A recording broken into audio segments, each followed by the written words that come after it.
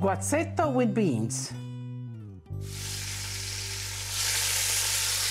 All right, I have the first batch of the pork browned, just like that. And this is one of those comfort food. Pork braising with tomatoes, with beans, that's comfort food. Let's put the rest in. Okay. Now the meat, pork, this is simple pork.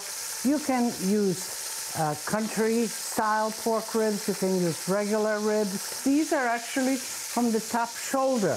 They're very good for a sauce like that. Okay, let's leave it like that to brown. Let's get the celery ready. And you know, I want sort of pieces that will stay in, because this is going to be kind of with beans and these vegetables all in there. And it's a stew, a chunky stew with beans. Sounds good. It is good. And I want the vegetables to be a nice size so that they remain, so they don't disintegrate, okay? And as you can see, all these bits and pieces in here are great to make the sauce. So we will continue to do just that. Let's put in all of the vegetables, the carrots, the celery, the onion. And now I will begin with the seasoning. Let's put the bay leaves in there, some thyme.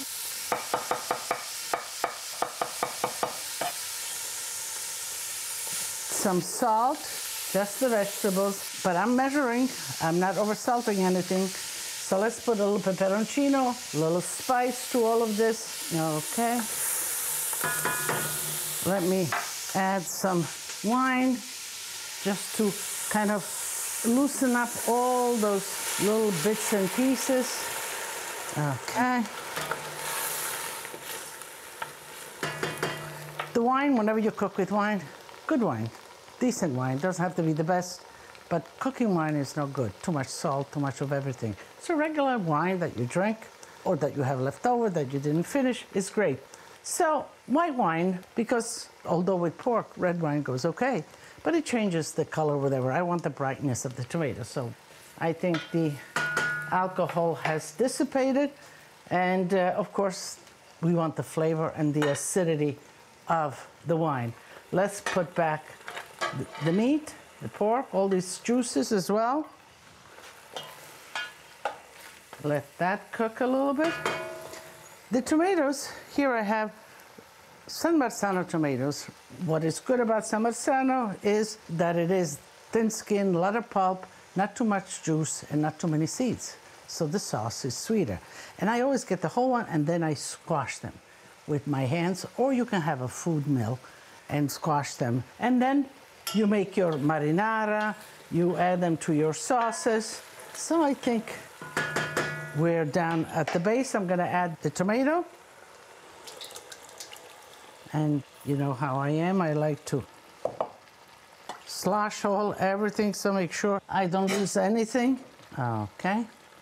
And you're saying, gee, Lidia, you're putting a lot of water. But keep in mind that the pork has to cook now, and then we'll add some beans to this. So you need that liquid, you need that sauce. And bring it back to a vigorous boil, and then you lower it a little bit and let it perk away, because you know, each cut of meat is different and cooks a little different. So with a fork, just go in and you test the piece, and when the meat, it sort of detaches from the bone, then it is done. All right, it's bubbling. I'm gonna lower it just a little bit to simmer, and in about an hour, 20 minutes, we'll add the beans, and dinner is done. Welcome, you're in my library with me. This is that special place that I read all of your emails, photos, whatever you send me, I read it, and then I answer. So here is a photo from Jim and Elizabeth. Let's see what they want. Your show inspires me. I saw you make beef guazzetto and told my wife that I could imagine how it would taste just by watching you make it. I like to make it and put it in the fridge overnight. It is much better heated up the next day. And you are right.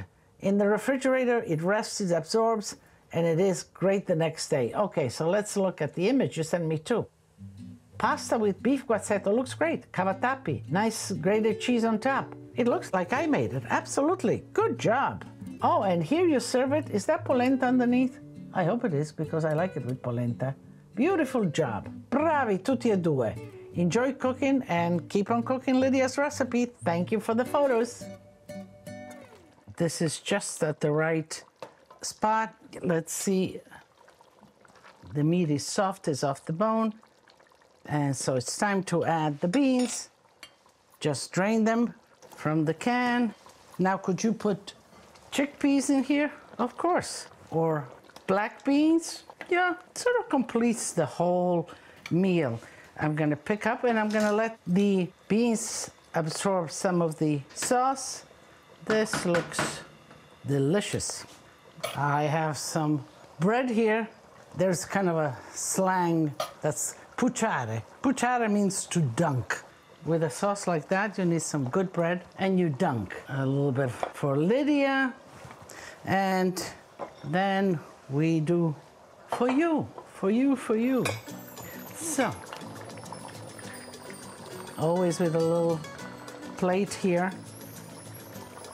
A little rib with some meat on it, and here is some more meat. So now, I'm gonna collect some of the vegetables and the sauce and just make it happen. Just like that.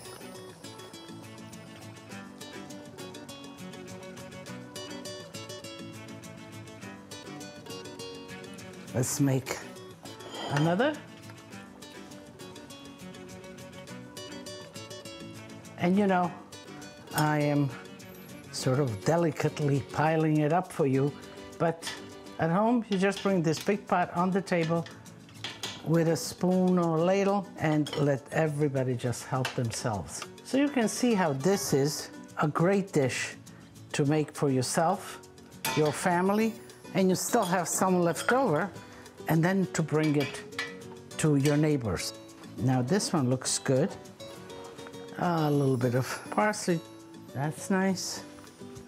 And that's nice. And where's Lydia's plate? Ay, ay, ay. Piece of meat and vegetables. Now I'm gonna make my own little plate here with some good bread, so I can tell you how good this really is. Puciare, that's number one. Let's try the sauce. Puciare.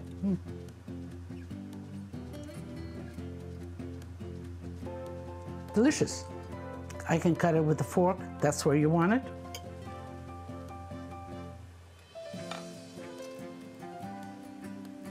Delizioso, buonissimo. The flavor of meat being braised in a tomato sauce, the cannellini beans, the carrots, the celery. It's a symphony. One pot, that's all it takes. So make it.